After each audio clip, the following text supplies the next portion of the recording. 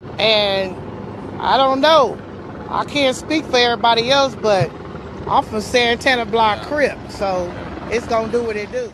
And welcome back to another episode of War in Cali. Just off that, you know what we're gonna talk about in this episode? We're gonna talk about the Santana Blocc Compton Crips. The Santana Blocc Crips are on the east side of Compton and would emerge in the 1970s. But they started off as two different gangs, the Midtown Crips and the Oak Park Crips. The two gangs would later come together, and Kim Bullet Tate was a loved and prominent person in that area, and he was one of the main faces in that area pushing the formation of both crews together. By 1978, Kim Bullet Tate lost his life. It was said the Pirus were being held responsible for this. This took an R-rated war between the Crips and the Pirus to another level. This would be crazy with the Santana Bloccs being near many Piru sets, with them being on Rosecrans just like many Pirus. The Santana Bloccs will become a well-known gang, with legendary figures like Turtle and Baby Gangsta, who helped create the CC Riders, an alliance of Compton Crip gangs. In the earlier years of Compton, many of the Crip sets who currently beef were actually allies and even hung out and even pushed the Compton Crip alliance hard. But going into the 80s, some rivalries will start to form, which led to many shootings and some gang wars we still have today. The Santana Blocc Crips became rivals of other Crips like the Nutty Block Crips, the SouthSide Compton Crips, the Park Village Crips, and the Atlanta Drive Crips, among many, and these wars still currently go on today. Some of the Santana Blocc Crips Piru rivals are the Luda Park Pirus, the Mob Pirus, and the Elm Street Pirus, among many. The Santana Blocc Crips even beef with some Serrano sets. With many rivals, the Santana Bloccs do have some allies, like the Neighborhood Compton Crips, the Pocket Hood Compton Crips, the Cali Park Compton Crips, and the Palmer Block Compton Crips. But with that being said, let's get into some cases. January 6, 2008, Jacob, Damon, and Terrell were at a bar in Long Beach.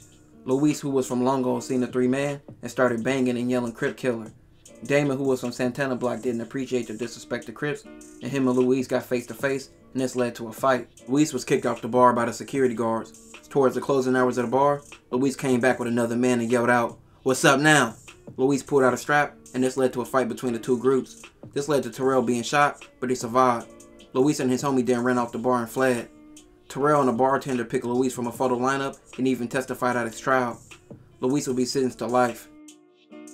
Rock from Palmer Block and a dude named Greg got into an altercation outside of an apartment building in Compton.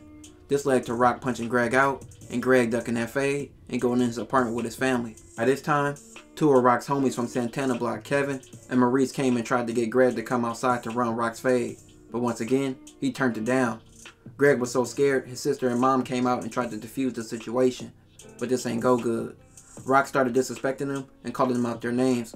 This led to Greg's mom saying, "I'ma call the Nutty Blocks on y'all," which are rivals to the Santana Bloccs and the Palmer Blocks. Eventually, Greg came outside and he seen Rock hitting his mom. I guess this made him snap and grow a pair because he pulled out a strap and started firing at the Palmer and Santana members. This led to Rock being shot 6 times, taking his life. Greg then ran back to his apartment in shock. He was later picked up and he told the police the shooting happened over a female that Rock wanted.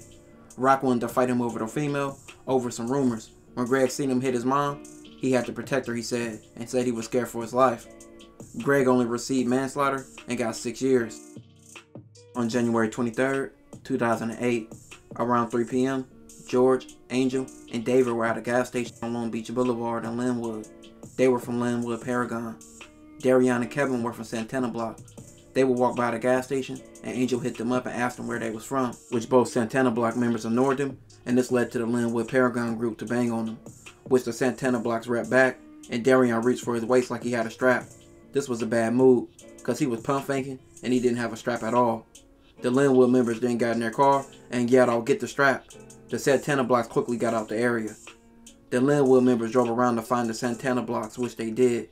Angel and David hopped out the car and began firing at the Santana Bloccs, which Darian ran and was shot twice. Kevin had to drag him to safety, which they both survived. Just later that day, George, Angel, and David will all be arrested, and all 3 men received life. This next case is about a failed lick. On August 18th, 2010, a young man came into Arturo's jewelry store. Arturo and his co-worker Maria thought the dude looked suspicious off his movements and his questions. He left and didn't buy anything. Several hours later, the same man named Brandon and his crew of Santana Blocc members came back. It was Brandon, Jeremiah, Trayvon, and another man entered the store. They tried to do a smash and grab and pulled out hammers and began to smash the showcases, taking jewelry. But Arturo wasn't going for this. He pulled out a strap and started firing.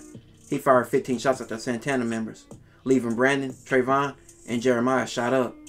Brandon and Trayvon crawled out the store, and Jeremiah and the other man fled. The whole incident was recorded by a Taurus security system. Jeremiah had been shot 3 times and was taken to the hospital. Brandon was found face first into the sidewalk. He lost his life. Trayvon and Jeremiah were seriously injured, but both survived. Jeremiah and Trayvon will be charged with the death of Brandon. Jeremiah received 16 years, and Trayvon received life.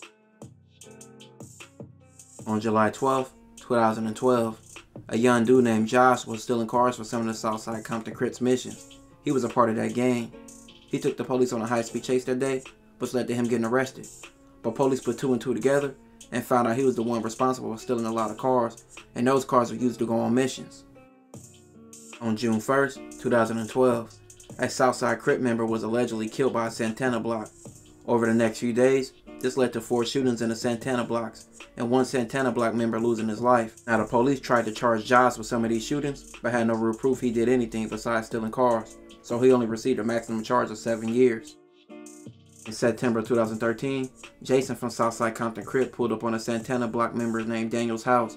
He shot Daniel's brother, but shots was fired back and Jason lost his life. The following months was a full-fledged war. It was shootings non-stop between the 2 gangs. On May 5th, 2014, SouthSide members were shot and killed either by the neighborhood Crips or the Santana Bloccs, who are allies. On May 17th, at Wilson Park and Santana Blocc's turf, a person will be shot. On May 19th, a woman will be shot and killed in Santana's turf after a drive-by at her family's house. 2 SouthSide Compton Crips, Anthony and Kevon, tried to shoot at 2 Santana Blocc Crips who were on the street at the time, but shot at the house and shot a Santana Blocc member's sister. On May 21st, Daniel from Santana Blocc drove on Bennett Street in Southside's turf and shot 2 people, taking 1 life. Daniel was later identified off his car and was soon arrested. He received 25 years to life. Samir and his wife Tia were working at a store called Alessandro's. When around closing time, some individuals from Santana Blocc named Marshawn and Christy entered the store to rob it. They had straps in their hand and demanded the money. Samir gave the money from the register and said that was all they had. Marshawn demanded more money and told Christy to grab Tia. At this point, they messed up. Samir was an ex-police officer, so he was good with that too. He pulled out his own strap and started firing. He shot Marshawn multiple times, taking his life. Christy tried to run, but was shot 3 times before she could escape to the car. The getaway driver then drove off. Getaway driver's name was Jerron, and he also was from Santana. Jerron and Christy both got charged with the failed robbery and Marshawn losing his life. This will conclude this episode.